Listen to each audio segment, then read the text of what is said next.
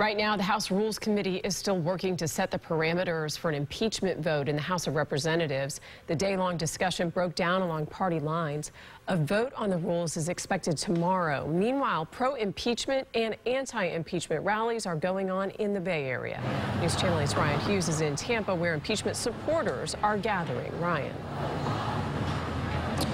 Hey, good evening to you. So this rally got underway just a few moments ago at 5:30, but we noticed people started to come out here to the federal courthouse around 4:15, and now it has grown to maybe 150, 175 people. This is one of more than 500 rallies going on around the country. They're titled "Nobody is Above the Law." These folks want to see President Donald Trump impeached, and they'll gather in cities and towns from coast to coast to make that known. Tampa's rally, as I mentioned, is on the steps of the United States Courthouse in downtown. The group wants to make sure Congress holds the president accountable for using military aid and other official acts to pressure Ukraine to get involved in our 2020 presidential election. This is what one person said just a moment ago. Listen here. I do expect that there will be a vote along party lines, but I can only hope that the people that we have voted into office will vote their conscience. They have to know that what he has done is wrong.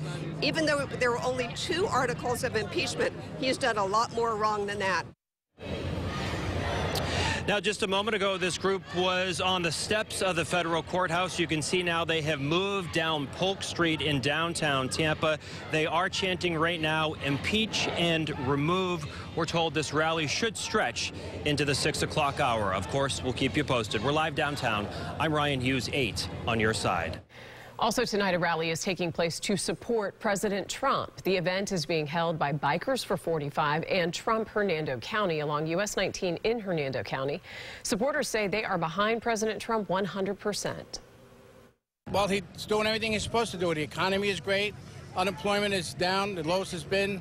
The stock market's through the roof, as everybody knows. Everybody's 401k is doing pretty good.